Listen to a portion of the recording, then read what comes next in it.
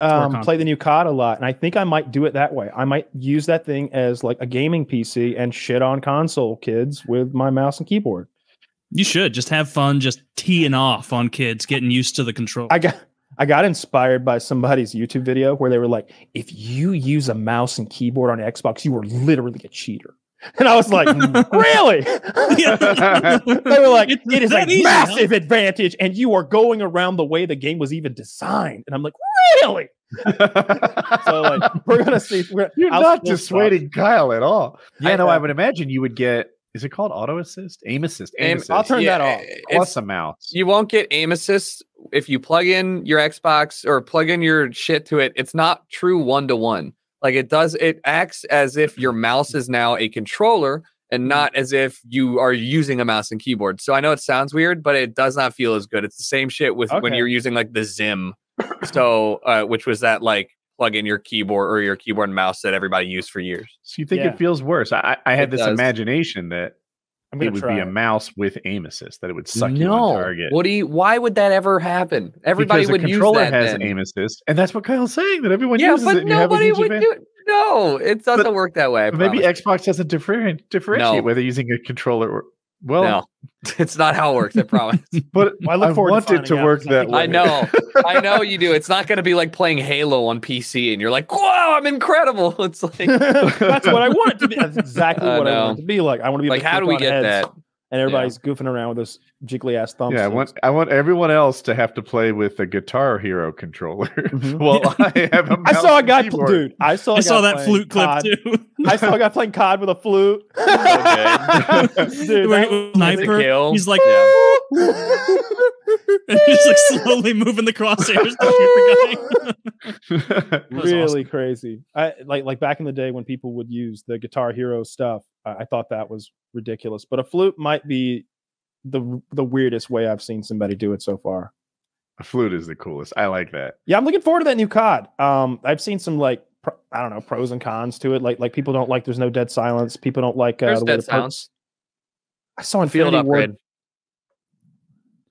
Field upgrade. What is like that? You just argue with Tucker. He really seems to know. No, what I want to. I want to know. I was just playing it before we got up, but you get it every you earn it over time. So it's like every like 2.5 minutes, but you can get upgrades, you can get perks to give it to you faster, whatever. But yeah, you get it like once every like minute, 2 minutes. It's not bad.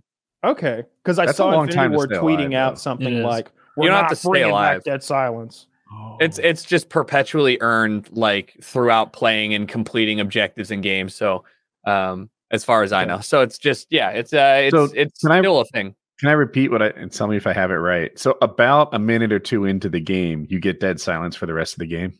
No, you get it, and then it's a like 15 or 20 second activation that you use specifically for like finally I can flank now. You can save it up in search. So if you play search and destroy, you don't have it first round.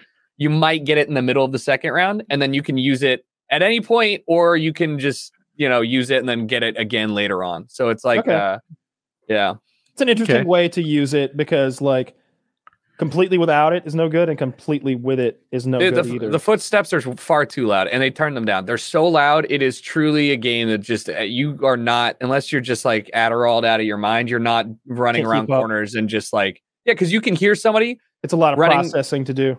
No, it's just like footsteps are very loud. So it's good audio. So you can hear where they're coming from, how far until they get to the door, just sit there, aim. And then it's like time to kill is very quick, not too quick in my opinion, but like you can't fight back if you're getting scared. So no, it looks good to me. I want to play the battle royale. It's not called Blackout anymore, is it? Isn't it something else? No, Warzone.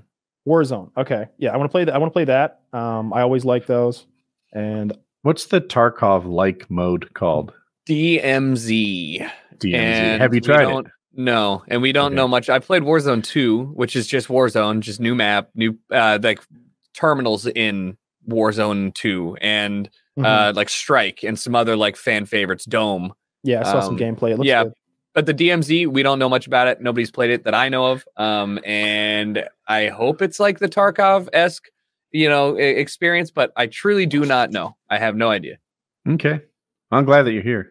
Yeah. Yeah. I'm interested in that mode as well. I don't know. I haven't played multiplayer COD in so long. I just don't. Nobody has. It just seems so monotonous. Like, I don't know what I'm doing. It's not fun anymore. The era, I've said so many times that for me and for a lot of people, you can see it with the emergence of Battle Royale, the era of especially non-persistent lobbies where you get in and you play 10 to 15 minutes. The games are shorter than that. It's now 7 to 10 minutes of gameplay. And then and basically it's for what? Like, to what end are you doing this? You're not ranking up. There is going to be ranked play later on, but you're not ranking up. You're just like, what's the point of doing this with your friends, playing the same over and over and over short form games versus like, battle royales for me, or story, or like 40-minute long Counter-Strike games. You have a lot more interaction and there's like a reason to go back. It feels less mind-numbingly repetitive, I think. No, I agree 100%. You know what? I've been thinking, I know Tarkov's going to add the arena mode. What they really need to add is wager matches. No, exactly the same way that RuneScape, I love RuneScape. RuneScape literally has the same thing where they have you have the game, right? You can play, but you can go out into the wilderness and you can PvP. It is a free-for-all, kind of like there are rules, but it's basically like, if you want to go PvP, consider that normal Tarkov. But they have arenas where you go up and you stake. You basically find somebody, you agree to things that you bet. You both agree on the things that are wagered. You go in, you play, the winner automatically gets what's wagered. And you can do that forever. It's so much fun because it's completely safe and like more fair PvP. Do you know how popular it would be on Twitch if you had like the top streamers playing like high stakes wager match free-for-alls, let's just say, where they jump on some sort of an arena style map with 7 other players, and everybody has put up like 1.2 million and like rubles in game, and we're going to play first, second, and third, and 5 people just lost 1.2 million, and like $1 million of its prize pool and $2 million of it just goes poof or whatever, however they want to play that game. Like, it might be a hacker's paradise, but I still love the concept. Well, a hacker's paradise, sure. A booster's paradise, sure, at like illegal account trading, right? But I think that just because like they've already taken a lot of effort to like reduce the amount of like flow of money through traders or through the flea market and shit, I think that I would just simply be happy with 2 options. Bring whatever gear you'd like. You don't lose it. It's just PvP. Maybe you lose ammo. Maybe your gun gets damaged, but like you don't lose your gear. And then I would also like the opposite.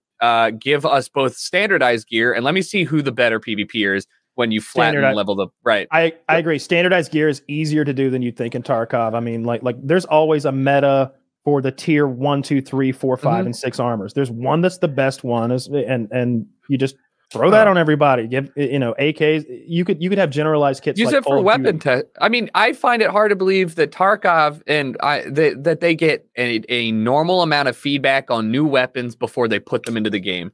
Right? It's slow and stuff, but the amount and the rate that new weapons get added to the game.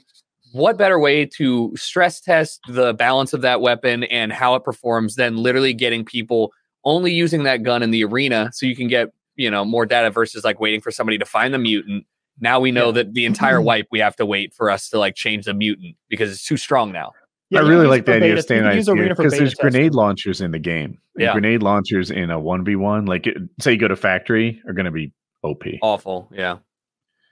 And that too, like you could literally do factory 1v1, or you could do like you could make these experiences way more enjoyable to me as a player than you would if you were doing it in Call of Duty or Halo or any of the games that I grew up playing in the first place. But I saw Landmark say this. You don't want to make it just factory with extra steps.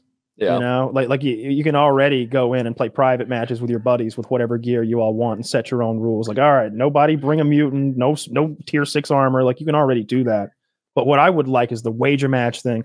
I just remember like sitting on the couch next to White Boy and watch him just crush wager matches and just like get all those points and be like, man, you're destroying them.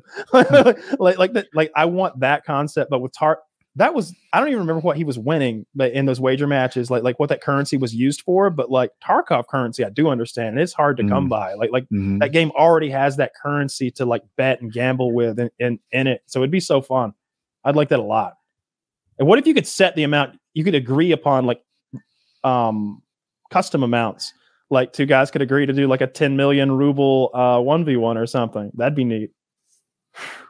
Yeah, I just think that would get around a lot of the stuff that they're trying to stop. That would ruin it. Yeah, it would be an issue. Like a rich friend, could bet a lot and throw the game, but I don't know how to get around that. But I do love the idea of wager matches. Cheaters ruined that. Yeah. Yeah. Well, anyway.